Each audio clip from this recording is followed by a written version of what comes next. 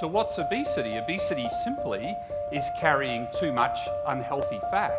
What is it caused by? It's caused by two things. It's caused by diet and exercise. Your brain needs fuel, and when it needs fuel, it tells you to eat. But your brain is lazy. Your brain doesn't want to spend a lot of energy converting that food into energy. What it wants to do is it wants a food that is very quick for it to use. Sugar, glucose. Superfoods will help us do that by giving us the health benefits, which makes us feel better, allows us the energy to exercise, by giving us the taste that gives our tongue an alternative, by giving our brain the fuel that it needs.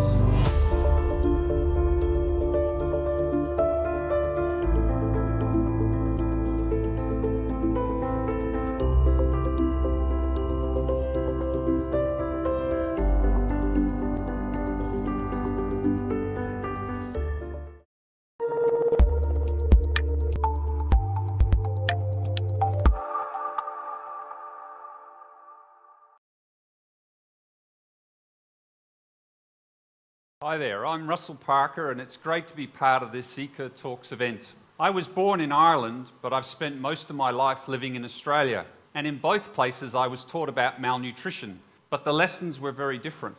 In Ireland I was taught that malnutrition is equal to starvation. More recently in Australia, I was also taught about malnutrition.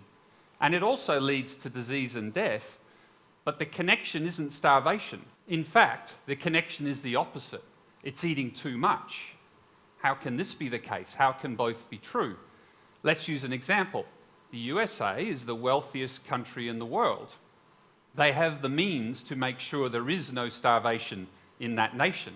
And yet today, over half the population are suffering from a preventable chronic disease. And this isn't a situation where they've suddenly dropped their spend on health. In fact, the US continue to spend more on health every year. Today, the US spend 2 times more, the government spends 2 times more per head of population on health than the average of all the other wealthy countries in the world. What's the problem? Well, the problem is that all that spend on health isn't solving their big issue, and that is that Americans are too heavy. They've put on too much weight. In fact, 2/3 of all Americans are either overweight or obese. 1/3 of all adults are obese, and that's increased 30% in the last 15 years. So what's obesity? Obesity simply is carrying too much unhealthy fat.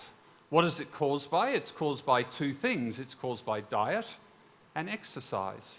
And why is obesity bad for us? Because it causes preventable chronic disease, like the ones on the chart behind me. Recent studies show a direct connection between obesity and up to 13 different cancers. And we know there's a correlation between obesity and overweight and mortality and death. This is actually a problem that is throughout the developed world.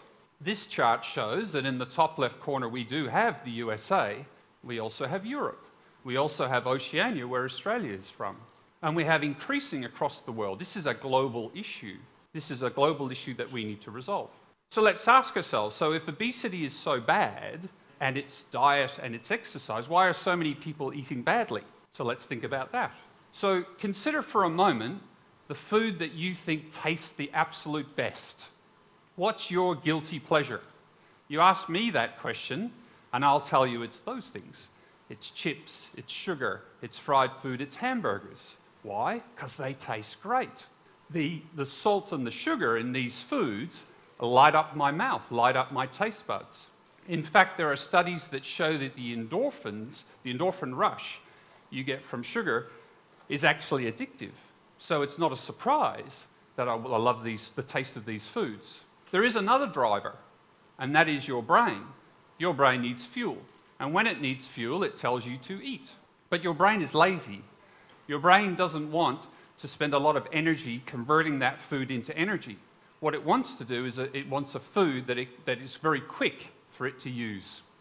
Sugar, glucose. Sometimes your brain says, I tell you what, give me a simple carbohydrate, because that's easy to convert, and guess what? Your tongue then says, yes please, let's have some potato, deep fry it and throw some salt on it.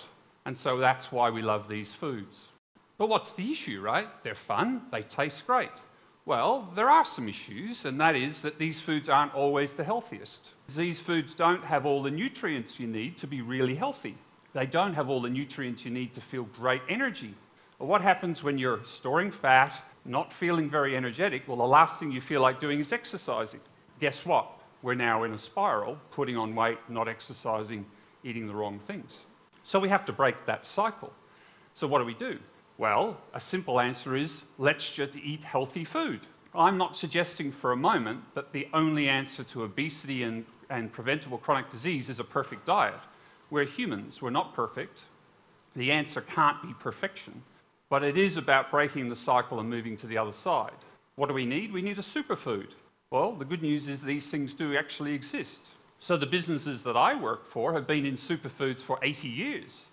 Nulax and Melrose since then have been producing lots of superfoods, all of which are high in health benefits, high in nutrients, and taste great. So how does that link back to the previous chart? So some of our foods, our essential reds, our essential greens, and our prebiotic powders, are all made from those fruits and vegetables and berries.